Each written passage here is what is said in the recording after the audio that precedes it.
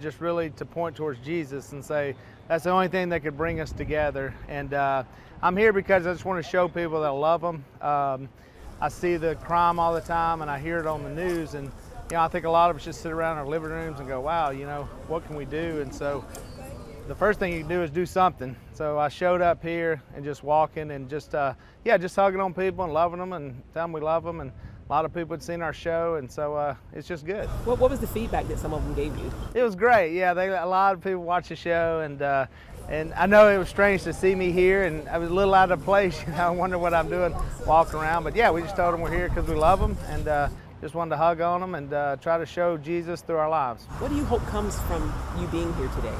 Well, I hope that first of all, the people here see that people love them, they care about them, they will show up in their neighborhoods where they live, and they're not afraid, and will show up and with a positive message.